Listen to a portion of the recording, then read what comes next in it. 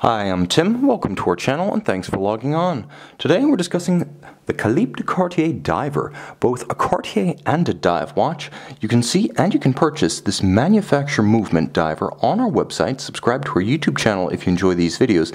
Please click on the card in the upper right hand corner of the screen at any time during this video to see our full sales listing for this watch with additional accessories included in the sale, high resolution images for your desktop, and naturally complete pricing details for this Calibre de Cartier diver. Now the watch is everything its name implies. It's a manufacture movement MC 1904, first unveiled on the 1904 powered Calibre de Cartier of 2010. This model debuted in 2014 as Cartier's first modern dive watch. So outside the Pasha family, this is a watch that really forged new aesthetic language for what a modern Cartier sports watch could and should be. As a result, it might be one of the strongest offerings in the current Cartier catalog.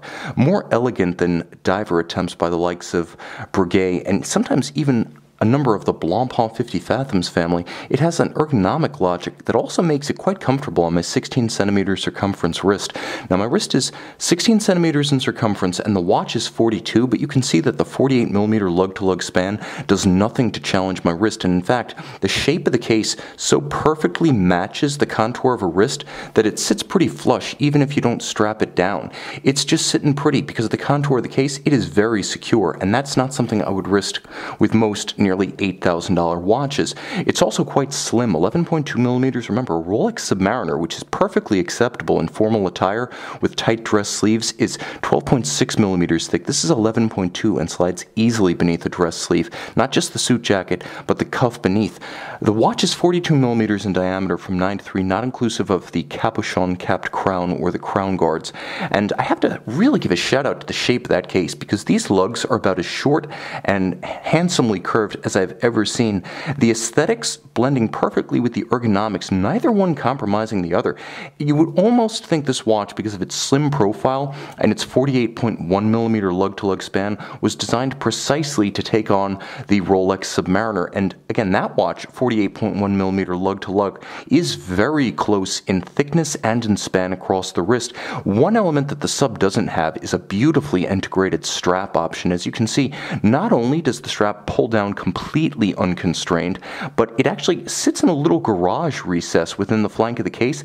This has also been done on the MIH watch, and I have to say that by recessing the strap pivot underneath the case band, Cartier has enabled wrists as small, in my estimation, as 13.5 to 14 centimeters to wear this watch easily. They've also created a completely integrated aesthetic. There's no daylight visible between strap and case flank. I will show you one little quirk right here. As you can see from this angle, follow the line from screw to screw. This is a relic of Cartier design and the attachment of a bracelet as intended. There is a separate pivot point and a separate recess for housing the strap itself. Now the strap is a wonderful piece, vulcanized rubber, very supple. It has a nice hobnail pattern and a little bit of an evacuated channel on the top.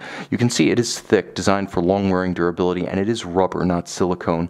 The buckle itself is made of stainless steel, polished on its flank, satin on its top, and Cartier co-signed to match the watch.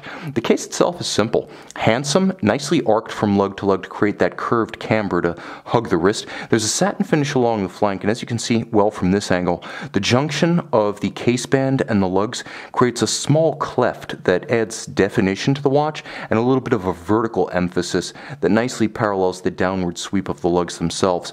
When viewed from head-on, that is, either lug ends head-on, it almost looks a little bit like a cushion case because of the splayed out cover to the garage that houses the pivot of the strap. So the watch has impressive wrist presence such that it looks far larger than 42. It looks like a 43 to 45 while fitting more like a 40. It's really the best of every world. There are small polished highlights as most of the finish is satin to resist glare. Fairly understated considering what this could have been. Again, think of the likes of the most outlandish dive watches from Blancpain and Breguet, and this is not that. You also note small hairline polished bevels along the flanks of the lugs, and a polished circumference adjacent to the knurling of the bezel. Now the bezel is not ceramic, it is a ADLC, and as you can see, it has a wonderfully crisp detent to it. So the ADLC, while not quite as rugged as ceramic, also can't shatter or chip like ceramic. So that's the functional logic there. The feel of the bezel is best compared to a Grand Seiko diver or a Blancpain 50 Fathoms. It's very refined and very subtle. It's easier to hear than it is to feel the detents, so you work principally by sound when you calculate how many detents are necessary to set the triangular index precisely to the minute hand. Broadsword style hands for hours and minutes, blackened with large swaths of lume. There's going to be a lume shot at the end of the video, so stay tuned.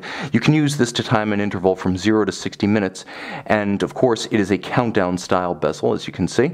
You'll also note that there is an immense amount of style on the dial. The watch has a sort of concentric circular pattern running underneath the hour track, and an opaline or frosted black grained pattern about the base of the dial. I will see if I can show those to good advantage, but I'm not sure I have quite enough light in the light box right now. You will see, however, that the watch has common sense, instantly legible, white on black printing with small seconds, 300 meter dive capacity. There's a logic behind the triple date, the idea being that even if a hand is superimposed, you can see the preceding and the succeeding date, so you can gauge the time correctly even if it's partly obscured.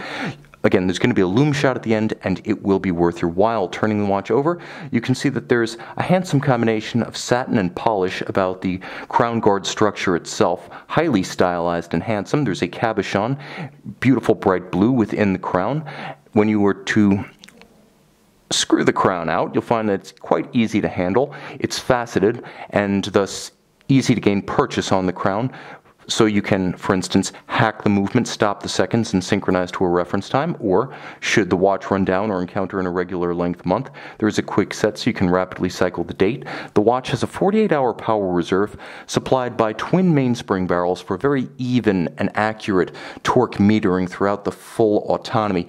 With one barrel, sometimes you have uneven torque, and thus the watch will run alternately fast and slow as it discharges. With twin barrels, you get a more precise and regular release of power throughout the rated power reserve of the watch. Of course, hacking in the quickset, also notable, in addition to being protected to 300 meters, this watch has impressive stablemates in the Richemont, shall we say, universe of brands, as the new 56 collection from Vacheron Constantin in its entry-level model, the self-winding, uses a version of this MC1904 that is a Cartier manufactured movement. It does business as the 1326 in the new Vacheron Constantin 56 self-winding. So you've got a little bit of a high horology pedigree there too. 27 jewels. Physically, it is exactly the same size as an ETA 2824, 2892, so 25.6 millimeters. So it's a drop-in solution. You get a manufacturer movement.